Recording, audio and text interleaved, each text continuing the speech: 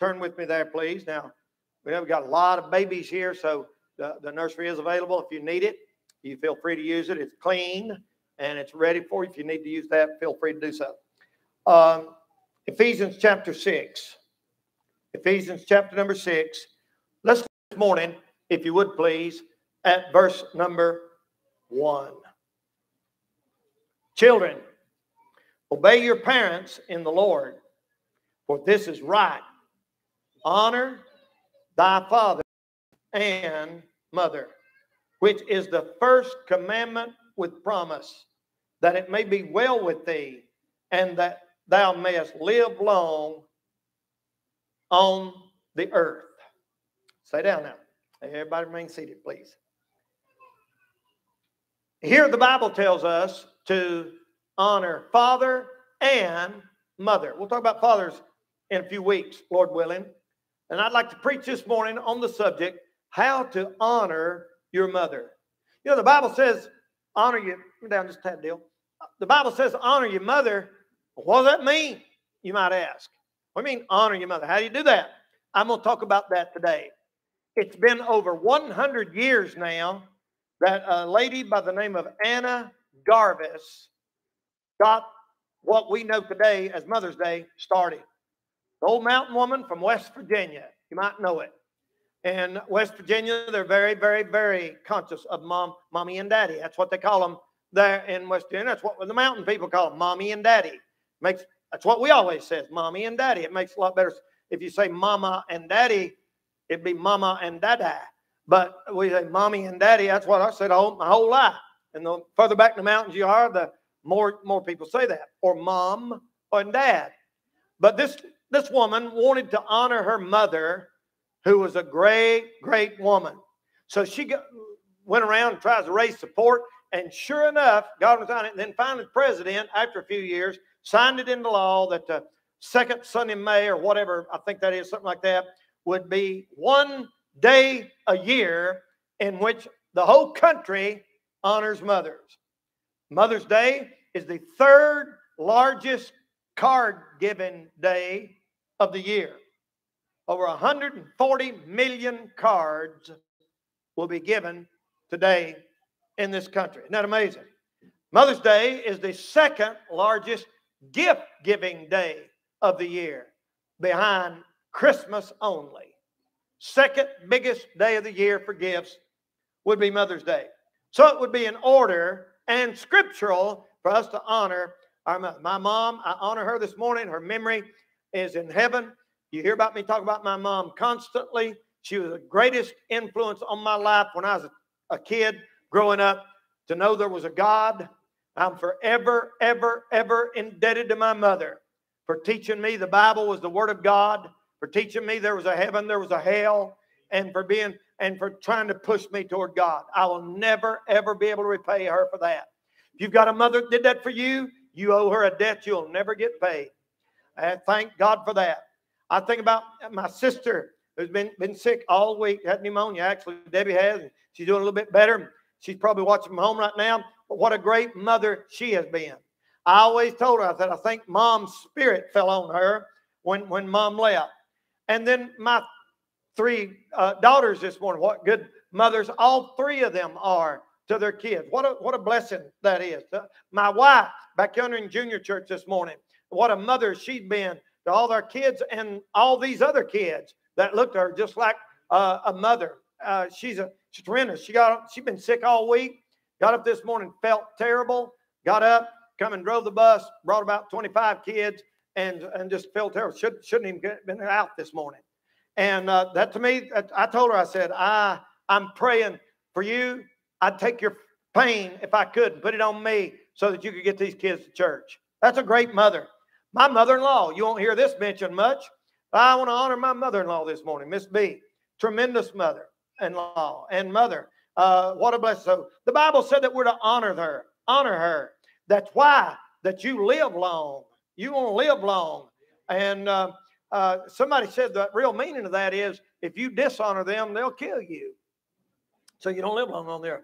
But the Bible also says is scriptural that it may be well with you. That it may be well with you. Now think about that. just things go right in your life. Some people say, everything's going wrong. I never get a break. When's all this? Maybe, I know this, but maybe after a while, we'll just keep doing right and keep doing right, that it might go well with you for a little while. All your whole life can't be bad. Get some blessing from the Lord. Are you the kind of son or daughter that would like some great consequences in your life? Honor your mother. Honor your father. The Bible has stern warnings about, listen to me, kids. The Bible has stern warnings about disrespecting your parents. Even if they're wrong, even if you disagree with them, there's some very strong warnings in the Bible about honoring your parents, mother and dad. Now, let me describe being a mother to you just a little bit. I used to get Mother's Day cards when I had my kids growing up by myself, and I had them for years and years. People bring me Mother's Day cards and say, Brother Danny, you're doing a good job, them kids. And I'd say, I ain't really right. I'm dragging them up and trusting the Lord to help us. But a man can't never be a mama like a mama can be a mama. Here you are, ladies. Here's an illustration. Ladies pushing a little cart through Walmart. Little toddler in there about 3 years old, just screaming her head off. And the lady, she said, calm down, Ellen. She pushed around there a little bit more. The kid screamed, and the lady stopped and says, easy does it, Ellen. Push around there a little bit. Push around it. She screamed, okay, Ellen, calm down. Let's take it easy.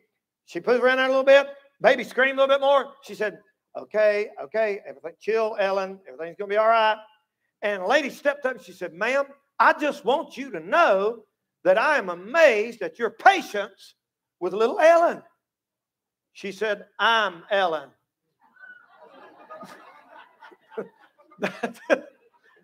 That's your mother right there. Can you ladies identify with that? That's it. You ain't got nobody to help you. You have to talk to yourself. You have to preach yourself. Okay, now don't kill them. That's right. That's right. Now, this morning, Ellen, we're going to talk about honoring all of you here today. Now, let me tell you, if your mom's alive here today, I'm going to give you several things quickly, very brief, on how to honor her. Number one, love her unconditionally. Love her unconditionally. When she is old, when she is young.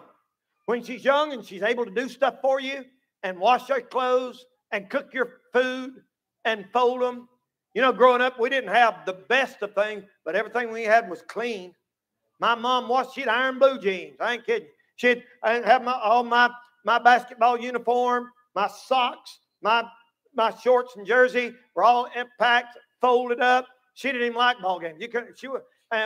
But she did that for me. I love her when she's able, and then when she's old and she's laying in the bed, and she's not able to do what she used to do. You still love her unconditionally.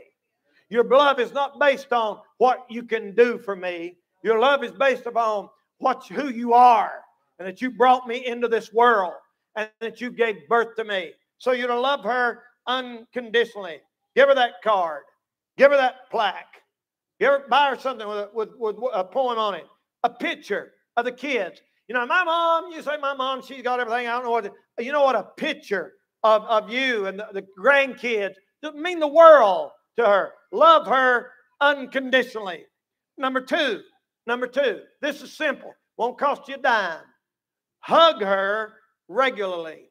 Somebody saw a bumper sticker one time and it said on a car a few years ago, said, have you hugged your kids today? And that's a good idea, but somebody ought to make one that says, have you hugged your mom today? Hug your mom regularly.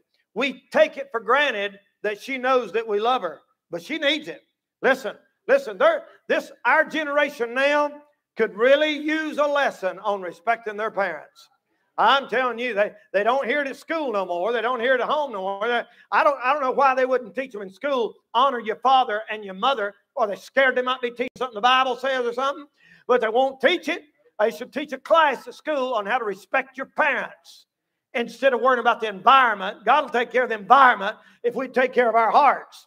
But anyway, you hug them regularly. Our generation grew up, and I was the last one, I think, our generation grew up knowing there's certain ways you treat your mother and there's certain ways you don't treat your mother. Amen? There's certain things you should never say to your mother. There's certain ways you should never act toward your mother. There's certain activities you should engage in. I mean, unbelievable how kids talk to their parents nowadays. It's not just whatever you think. I heard a preacher one time, a good preacher, and he'd give this an illustration. And he said when he's about 13 or 14, like that, he said his mom said something that really rubbed him the wrong way. And he said, it made me mad. I was just a smart little teenager. And he said, I said something really smart back to my mom, this 50 years ago.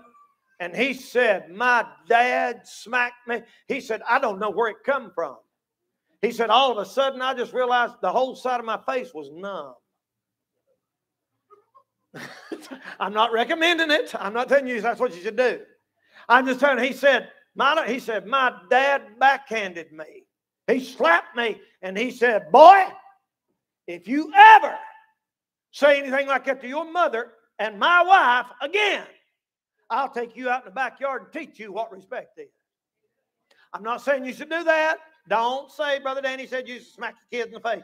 Never, never. But I'm telling you, you know what he said? He said, I never forgot that, buddy, and I never said nothing disrespectful to my mother again. Back then, people, I'm not saying his method was right, but at least kids were taught some respect for their mother. And I had a friend of mine in school, and he's always talking about his mom, and he'd say, the old lady won't let me. The old lady said I couldn't go. And I wasn't even saved, but I remember that bothered me. I remember thinking, that ain't the way. You don't call your mom the old lady. You don't talk to her as the old lady. I never felt right about that, and I wasn't even saved. There's something wrong with a generation that has no respect. Young kids stand up and say, I hate you.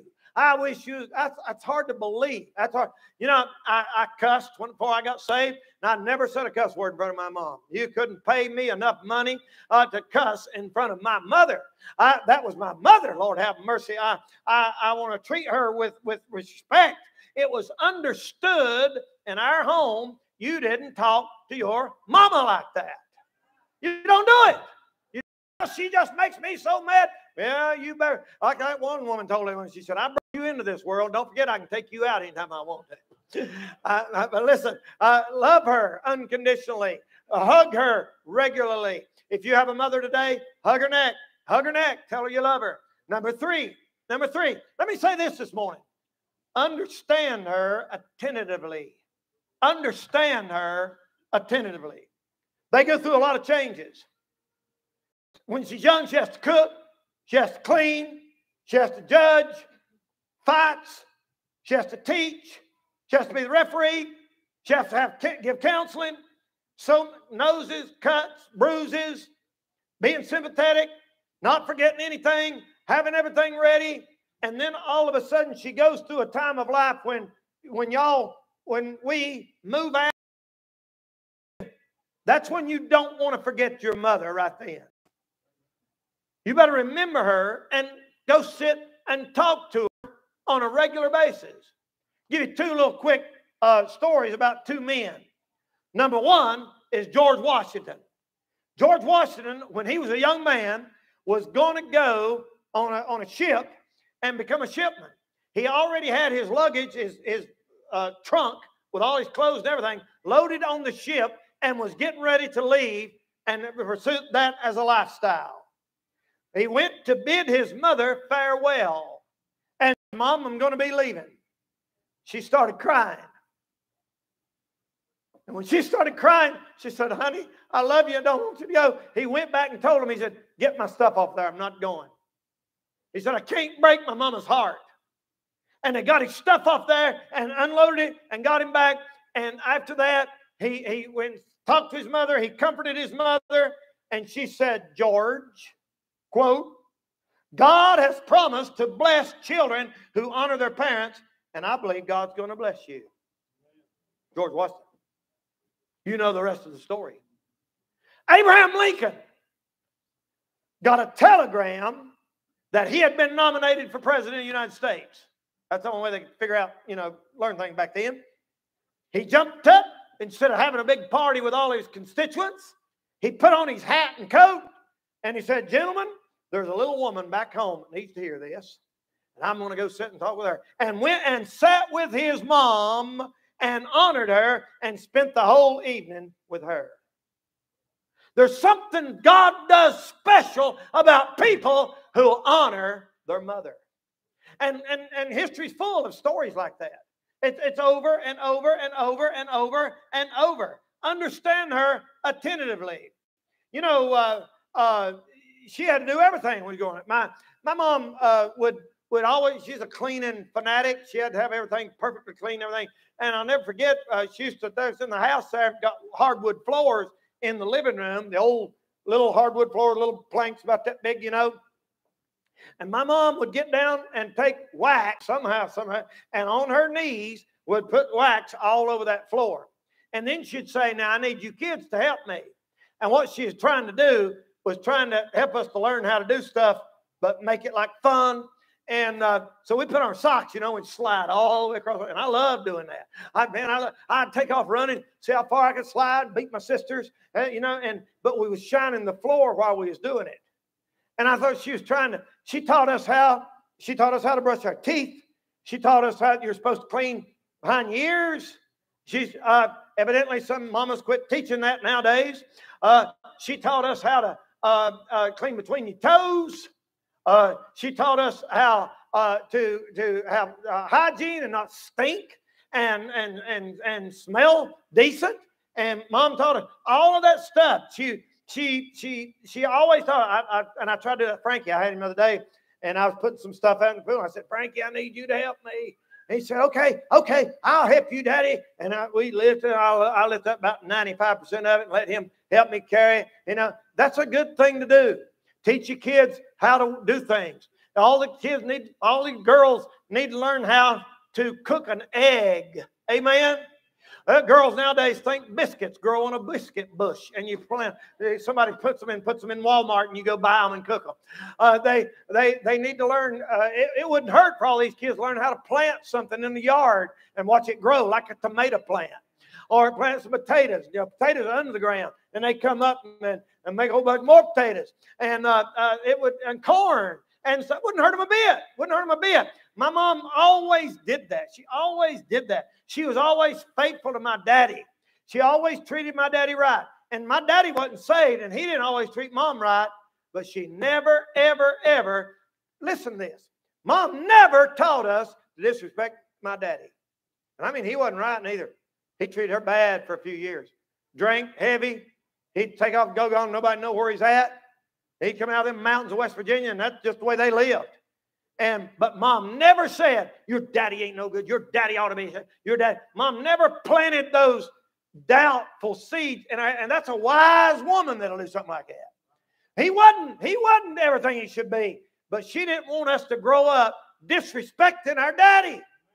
As a matter of fact, she was faithful to him. Lordy mercy, he's the only man that he ever held hands with, I guess. Although she did have a crush on Elvis for a while. I think she prayed about that. But she's always faithful to Daddy. She's always was. And I remember that. It taught us. Mom made us. Daddy worked third shift, and he had to work third shift. He had to sleep during the day. And buddy, she threatened us with our life. You hush, don't you wake your daddy up. He gets up every day and does, so you can have his couch, so you can have his food. So and she said, don't you dare wake your daddy up. And I'll never forget her teaching me that. And Daddy wasn't right. She'd have been honest. She'd have told some really bad stuff. And she never one time said it. Never. So listen to her, number 4, constantly. Sometimes you just run out the door when your mom's trying to. I told Kelly last night, I said, if I had my mom back, there's a lot of things I'd do the same, and there's a lot of things I'd do differently. One is, for years there, I was in such a mad rush. I was preaching 5-6 nights a week. I was raising kids. I was pastoring a church. I was preaching a full-time evangelist. And for years. And my mom, one time, I picked up Mom for church. That was after Daddy had died. Mom lived by herself. And I went over and picked her up for church. And Mom said, I went the whole week this week and didn't see one soul. I thought, ooh, it sort of rebuked me. I thought, I mean, she lives right down below me. Am I too busy? Am I too busy? She wasn't too busy for me when I had a snotty nose when I was little. Mom sat in the doctor's office with 3 of us with the flu, brother, and her throat, and had to get her brother to come and take her to the doctor because she didn't know where Daddy was. And here I'm too busy for my mom. And I told Kelly, I said, if I had it to do over, I'd let something else go and just go over and sit and let her talk to me. How's your day, Mom? You watch Wagon Train, Matt Dillon, his father's growing. Holy mercy, I'd die of boredom, but I'd do it for her. I did. Man, I took my Aunt Shirley. Aunt Shirley probably here. She listens to me on radio every day, and she's still alive there in Nebo, and she's the closest thing I still have to my mom on this earth. I love my Aunt Shirley. And I am glad that me and Debbie, I cut 2 or 3 times, called up and said, Mom, it's getting springtime. I'm going to take you to Gatlinburg. And she said, well, son, it's awful nice of you. And I said, you'll plan it. We're going to put the date on the calendar, and I'm going to take you because she loved to go over there at them restaurants and go where they fixed blackberry cobbler.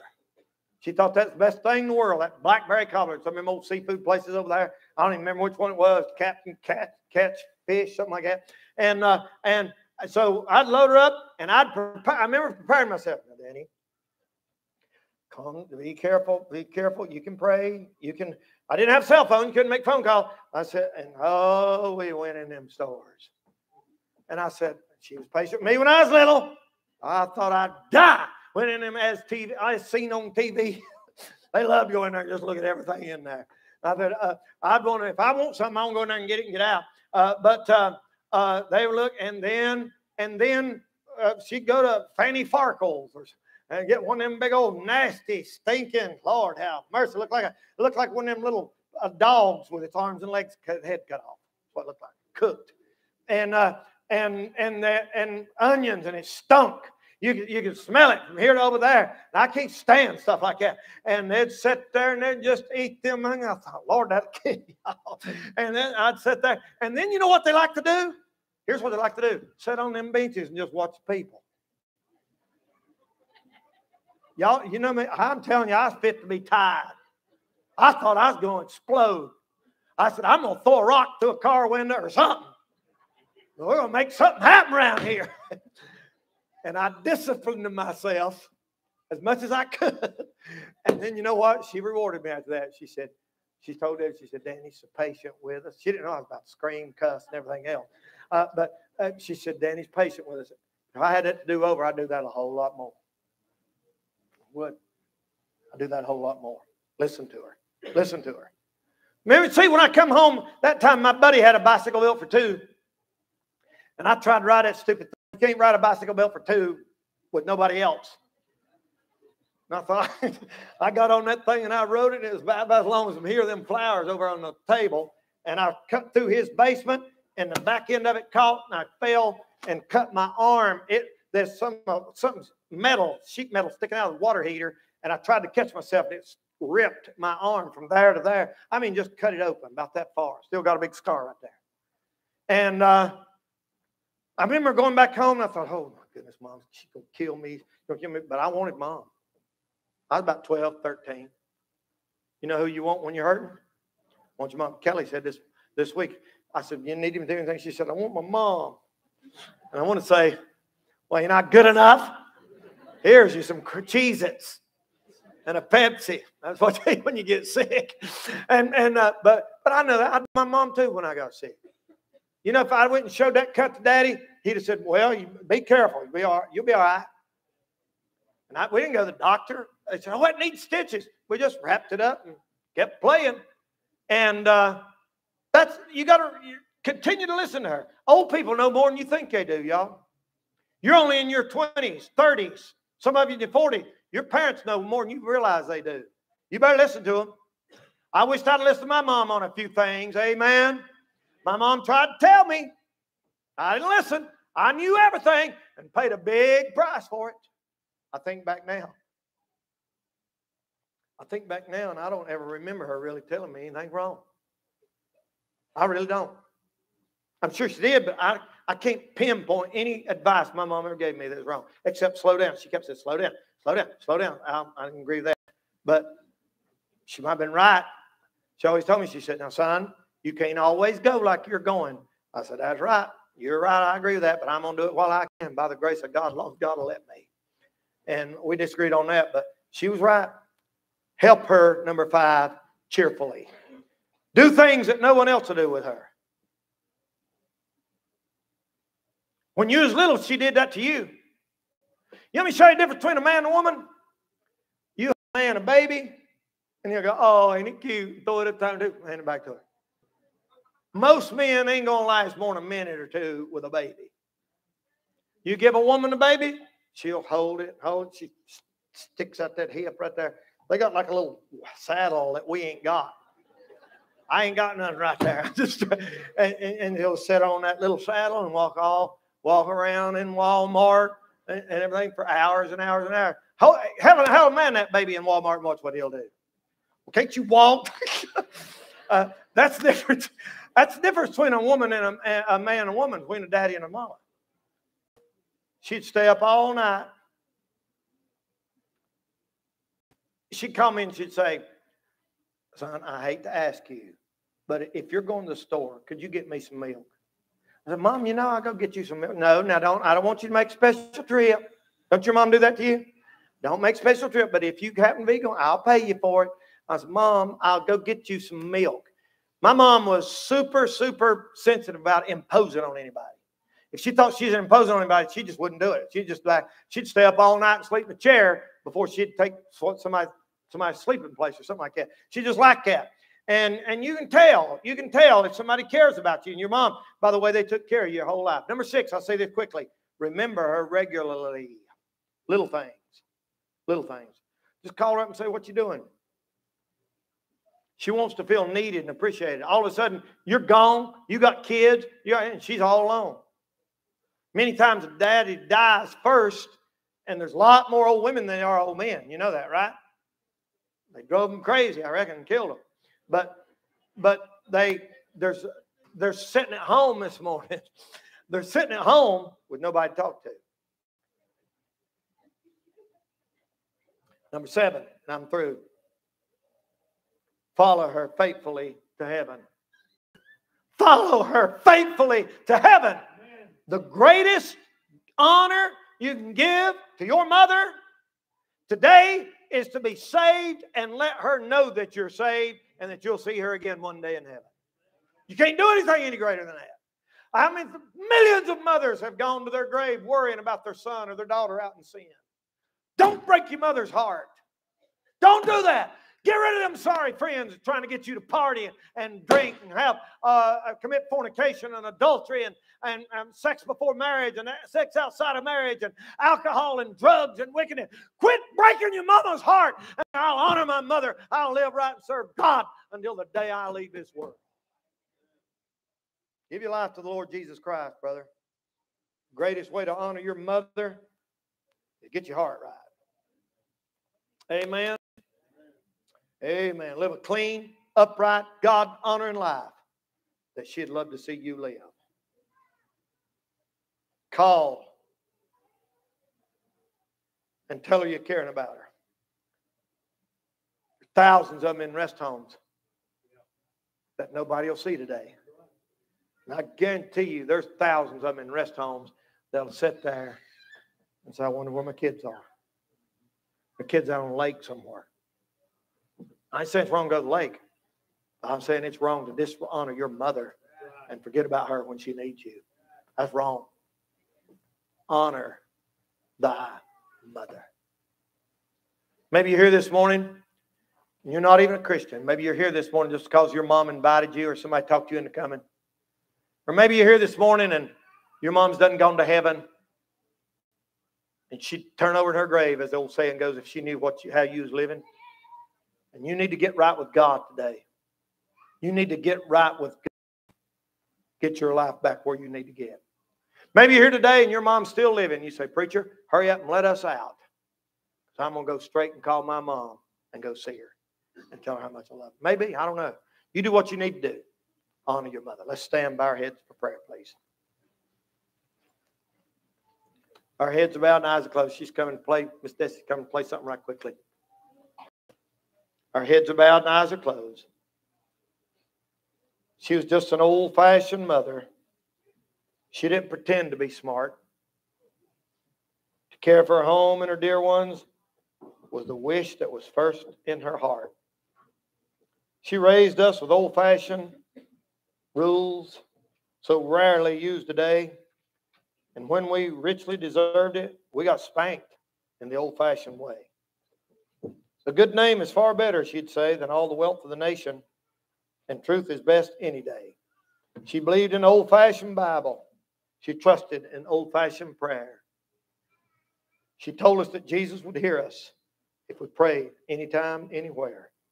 Thank God for an old-fashioned mother, for the Bible and old-fashioned prayer, for the old-fashioned faith that is looking for our Lord to appear in the air. Father, I thank you, Lord, this morning for all these precious mothers here today. Have your way in our hearts today. Lord, I sure do thank you that you let me have my mom all those years. I pray that every mother here will determine to be that example for their kids. And that every kid here today, boy, girl, man, or woman, will honor their mother today. We ask it in Jesus' name. Amen. She's playing softly this morning. Maybe you're here this morning and say, preacher, my mom's in heaven, and the greatest thing I can do today will be to make sure I'm safe. You can come. You can come right now, kneel around this altar, get your heart right with God. Kneel here this morning in prayer. Promise to meet your mother in heaven. Or maybe you might just make up your mind right now. You know what? When I get out here today, maybe you're at odds with your mom. I mean, I hope sometimes that happens. People get mad and upset over stuff and kids and divorce and everything else, and maybe not speak or something. Maybe you need to make it right with your mom. Don't mean you agree. You're never going to agree on everything. Make peace with your mom. Not always going to have her. Make peace with her. Do that today. Amen. You do what you need to do. You do what you need to do. God will bless you for it. Amen. Amen. Amen. All right. All right. We're going to let you go. Thank you for being here this morning. Appreciate all of our mothers. You all have a great, great, great, happy day. Don't y'all make her cook now. Don't you make her cook. You take care of it. Burn some hot dogs. Cremate them. And the Lord will bless you for that. All right? All right. God bless you. You're at liberty to go. Be careful getting out of here. Be friendly. Be back this evening. We're going to talk about